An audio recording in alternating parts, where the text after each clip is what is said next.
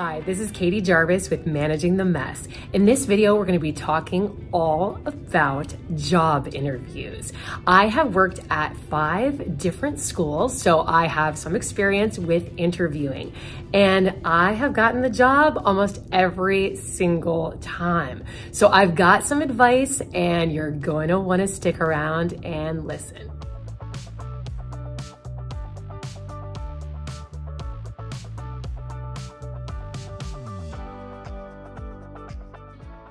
First, we're going to talk about what you need to do to prepare for that interview, because this is where I would spend most of my time.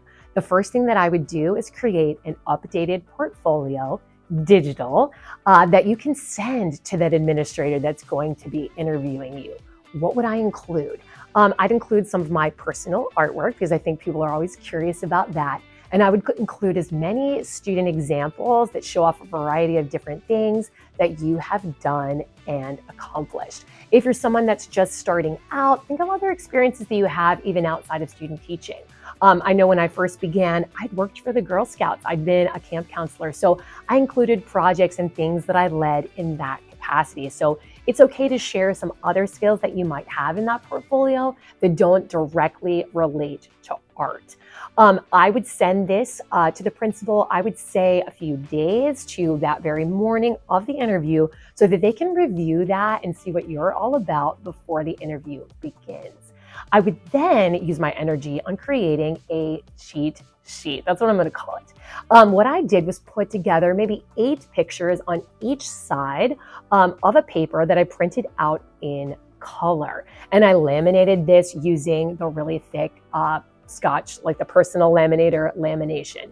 And I made copies of this for everyone that would be sitting in on the interview panel and for myself. Now, what photos am I including there? I'm including photos of things that I think I'm going to be asked about in the interview. And then when I'm asked those questions, I'm going to go ahead and refer to those pictures. Maybe they asked me about my classroom environment or how I set things up, and I'm going to refer to that picture, and everyone at the table will be able to clearly see what I'm talking about.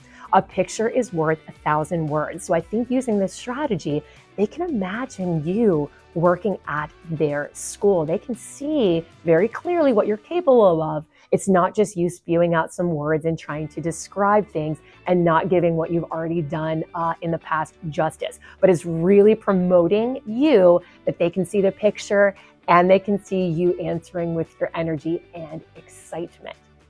I would also research the school. Now, this is easier than ever because you've got a school website. You can look on their Twitter, their Facebook, anything out there where you can get information about events, what the focus of the school is. A lot of times you're asked about different school mottos and focuses, and you want to be prepared for those questions because it shows that you're interested in that job.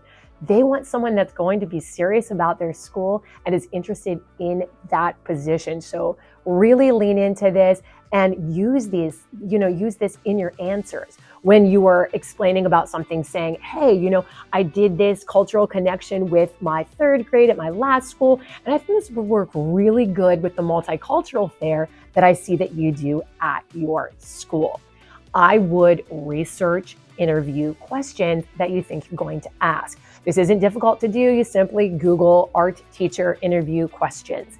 Practice. What is your philosophy? What are other things you think that you're going to be asked, and rehearse those answers. You want to come across as confident, so when they ask you those things, this just rolls off your tongue and you're easily able to express yourself. You don't want to be sitting there like a deer in the headlights, or say to them something like, well, that's not something I've ever really thought about. You need to come in prepared. You are very capable of finding out kind of basically what they're going to be asking you. And in the moment, you're going to be nervous. So all the practice that you can do ahead of time helps that, kind of pushes some of those jitters away, because you hear that question, you're like, oh yeah, I know, I got this one. I know how to answer this one. And you wow them with your answer because you've had time to think over what would be the most concise and amazing response that you can give.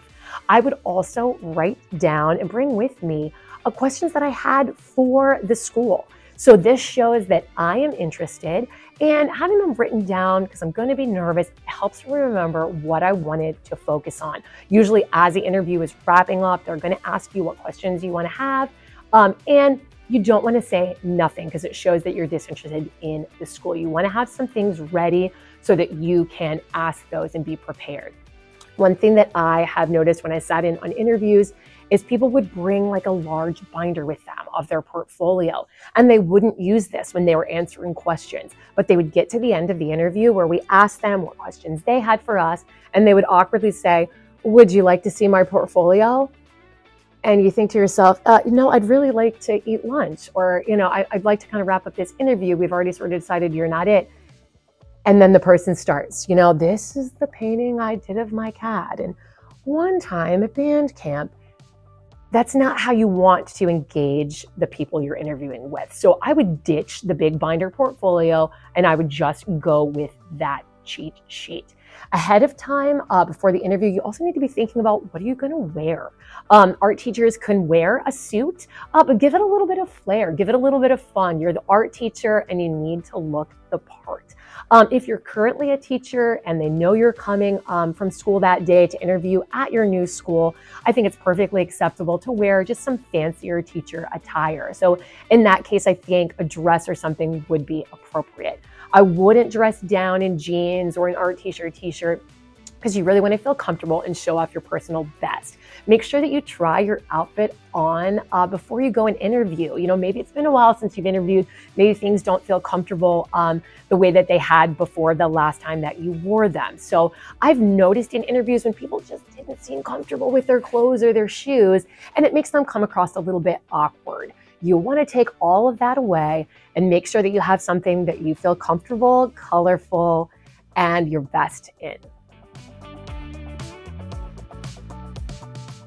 In the interview, you want to come across as calm, approachable, and friendly. The first thing I would recommend doing when you sit down is making sure that you are comfortable. Any things that you bring with you, which really should just be a list of questions that you want to ask and your cheat sheet, make sure that you're comfortable with where those items are. At the beginning of the interview, this is when I would pass out those cheat sheets, those little photos that you want to share and you're going to be using when you're answering questions. Explain to people briefly what that is about and how you're going to be using it in the interview. I would purposefully, as the interview starts, place my hands so that I'm not appearing awkward because you are very nervous when things get going.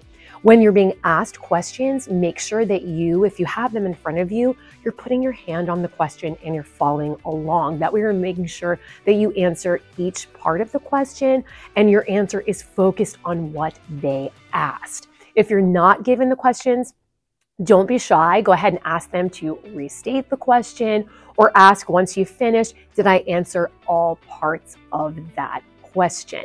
Be sure that you are keeping yourself calm and putting the best you forward. Sell yourself and you will dazzle them.